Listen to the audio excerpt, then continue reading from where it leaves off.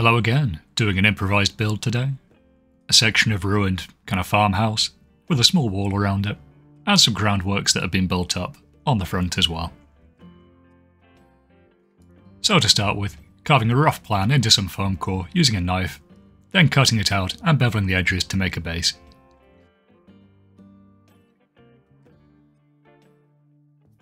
Then taking some more pieces of foam core and making a small building, probably a storehouse or some kind of outhouse. Then cutting away a section on each of the walls to show some battle damage, and then we can have the roof collapsed in over the top as well.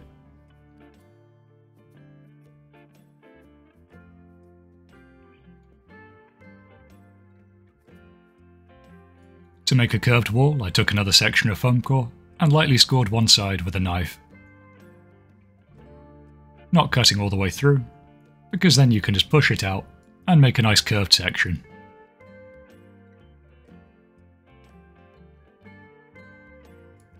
Taking my hot glue gun, I then connected these pieces to the base.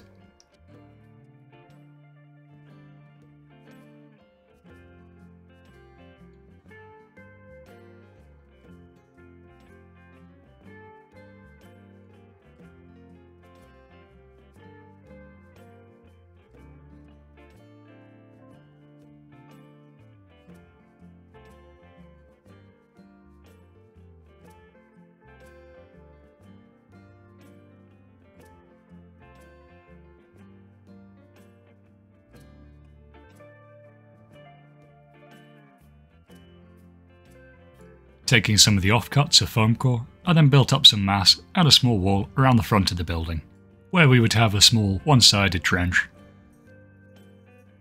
Then taking a knife, I collapsed a part of the wall by cutting it away.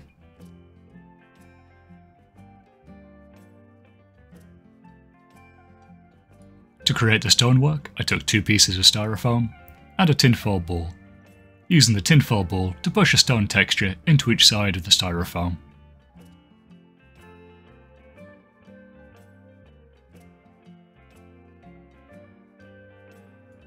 Cutting this into smaller slices, then cutting it completely through the middle to create 2 sides of stonework.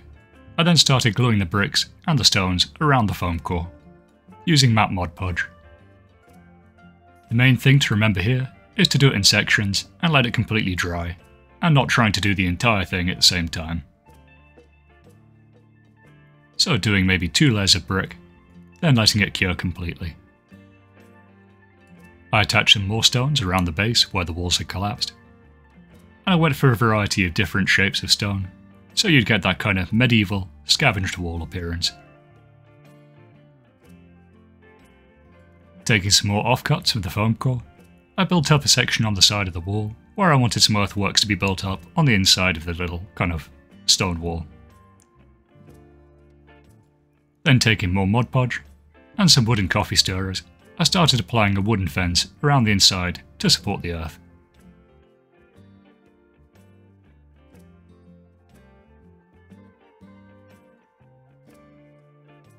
As well as adding a few details, such as the inside of a door frame and some wooden beams underneath the rubble. Next up, I mixed a batch of Sculptamold, then applied some general bulky shapes over the piece, using a knife to trim out any of the harsh edges and make a smooth transition to the base.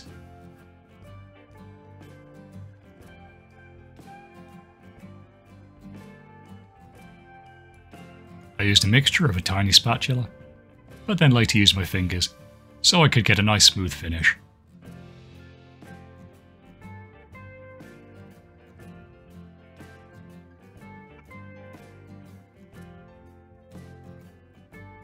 When the Sculptamold had completely dried, I mixed up a batch of texture paste using cork flock, black gesso, PVA and fine sand, using a sculpting tool to apply it over the base.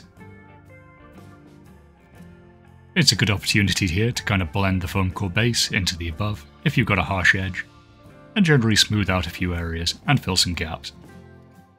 Then while the texture paste is still wet, I carved up a few more stone blocks and pushed them into the paste.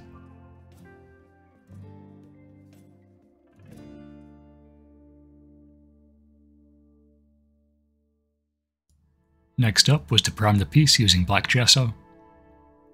and mostly focusing on the areas where there was still the white sculptor mould visible, as well as the brickwork.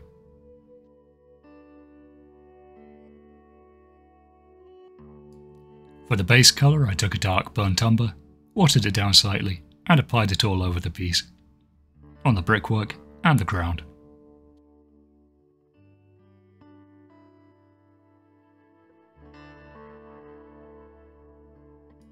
Using a pale sand colour, kind of light tan, I then gave a fairly heavy dry brush over the brickwork, kind of going for that yellowy stone type effect.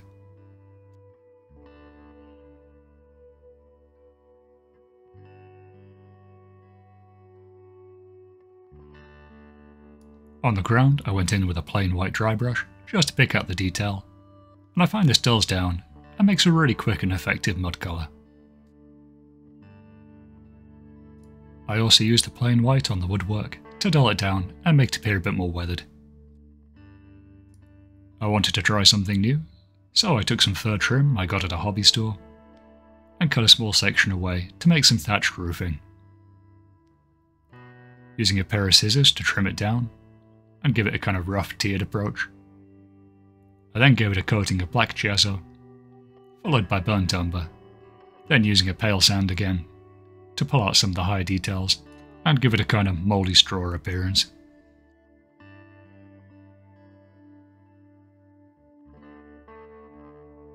When painting the fur, you also have to keep in mind the shape you want it to dry in, so poking it the other way with a brush to get some interesting shapes, and not just having it completely slicked forward.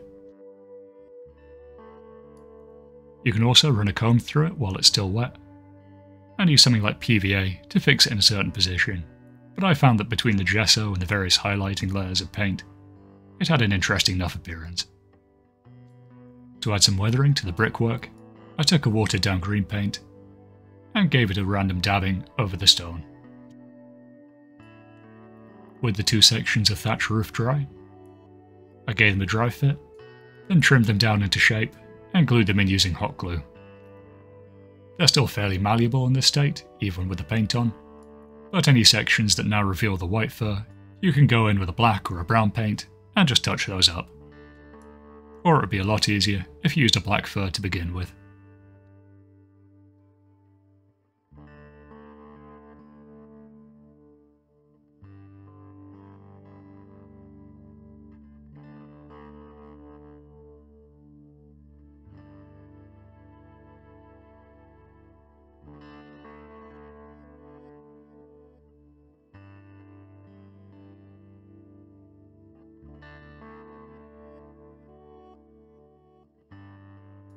Using both green flock and some green clump foliage mixed together with matte Mod Podge, I made two kind of texture slimes, then applied them over the base where I wanted some greenery to be, as well as a few places in between the stonework where there was a bit of a gap.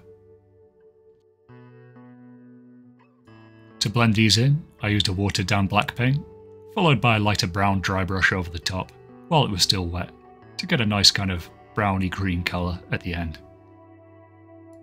Moving on to the last and funnest step, I took a few tufts of varying styles and applied them onto the base, also using them to cover a few holes in the basing texture paste. With the tufts attached, it was done. So I've got a nice little kind of ruined storehouse with some fortifications in front. Something I can use in Turnip 28 or fantasy setting. It's very kind of period agnostic, so it could be post-apocalyptic, could be medieval or even ancient world.